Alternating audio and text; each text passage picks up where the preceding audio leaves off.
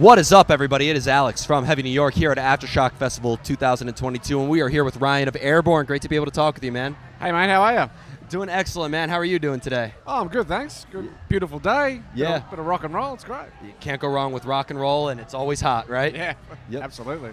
But now that your latest album, Bone Shaker, is 2 years old now, pretty much, or almost 3, actually, do you have like an overall conclusion on this record cycle and what we could be expecting from Airbourne in the future?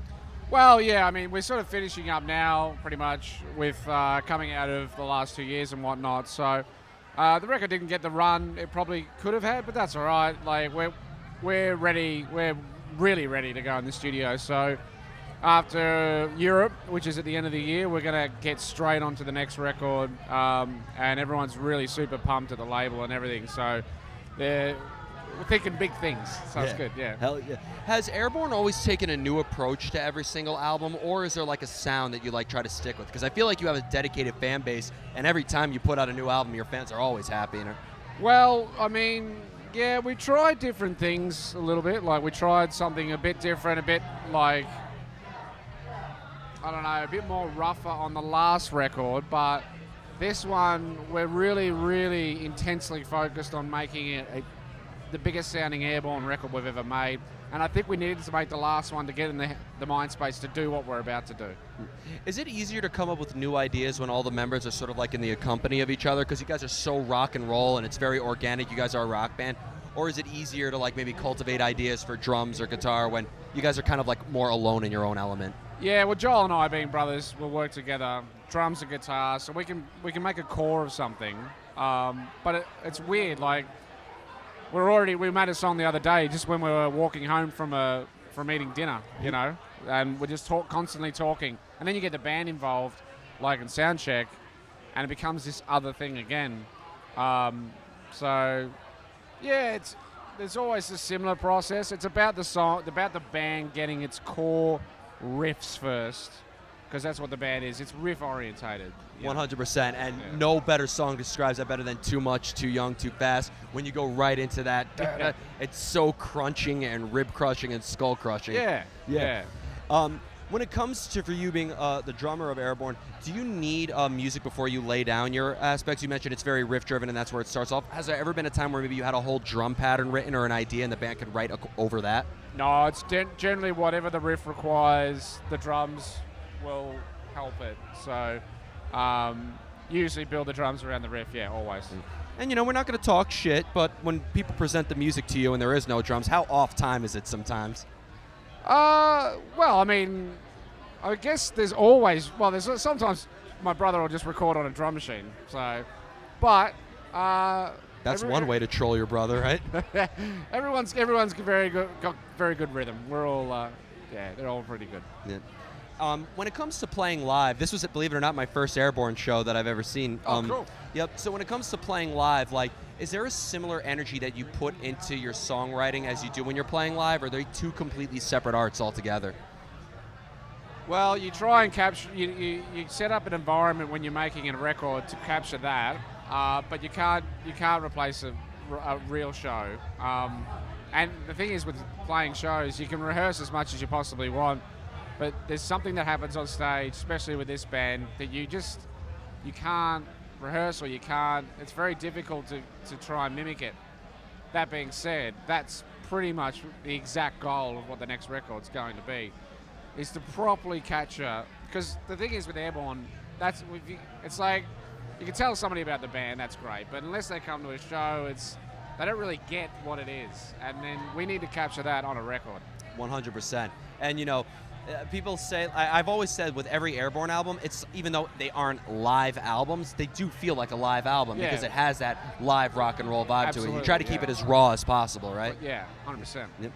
Now, being a drummer, being that, you know, their drums are very, very rhythm oriented and there is a melody really incorporated in it, but is there any emotion that is channeled into your instrumentation when you are tracking drums and playing them? Well, it's about groove. You know, I don't really do drum solos, but you know, the certain way a song is thought about, whether it's a song it's a jump song, whether people are jumping to it, you know, there's a certain groove to that to get people to jump. Or if you want to go forward rocking, like a circle pit vibe, that's a different That's a different 4/4. Funny thing is, they're only a few BPMs off. We don't use click tracks or tracks, or there's no in-ears for the drums, so I'm purely going off what's in my head, and I'll also count Joel into songs as well on a ghost mic. So I have a mic straight to his ear, so I can go 1, 2, 3, 4, 1, 2, 3, 4, or 1, 2, 3, 4, 1, bam, and they jump. Are you? So I'm imagining the crowd jumping, and then I'm counting him in. That's awesome. That's like almost. It's almost like the drummer from behind is really bringing into the crowd interaction. He's up there going, you know, blah blah blah. We're from Airbourne, blah blah blah. He you know, and then he doesn't have time to go away and think about what jump speed is. So he's talking to the crowd, and I'm sitting back there going, 1, 2, 3, 4, go, and he goes in, and it's just boom, boom, and they start jumping. Hell yeah. That is fucking awesome. That's one of the best drummer answers I've ever gotten. Like, for real. That's incredible. Here comes the most difficult part of the interview. Are you ready?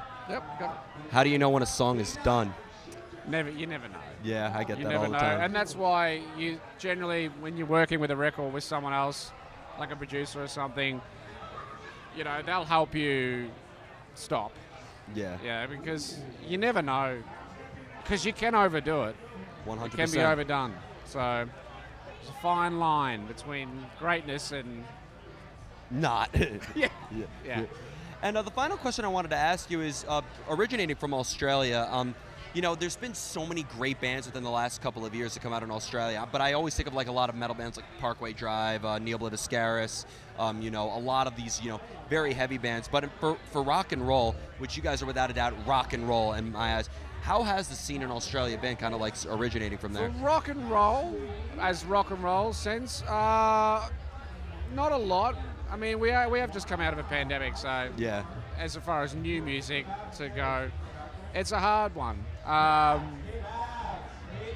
still trying to grasp where music's at, to be honest, but we're just still doing what we've been doing for quite a while, and so I've been living in the Airbourne bubble for a little bit, but it's picking up, though. It's picking up, yeah. Yeah, I've always said it's Sweden with sand. There you go, yeah. Yeah. Definitely a lot of bands come out of Sweden. Yeah. I've been recommending this to every band from Australia. Could Airbourne possibly be the first band to ever play on top of the Ayers Rock? Well, they don't let you up there anymore. I did climb it when I was a kid. Fuck the rules. This is rock and roll. Yeah. We'll ask them. We should. Yeah. That'd be actually a really good. That'd be awesome. Yeah, I mean, I would kill to see that happen at least once. Yeah. It's Rock the Rock. Yeah, absolutely. Rock the Rock. There we go. Rock the Rock Festival.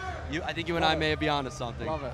But thank you so much. Before we go, is there just anything else with Airbourne that you would like to promote in terms of tours, and when can we be expecting the new Airbourne album? I don't know, just tell your friends about us, and we're going to have a record hopefully somewhat later next year, and we're going to keep rocking. Hell yeah. Well, thank you so much, everybody. We are here with Airbourne. We'll see you next time on Heavy New York Aftershock 2022.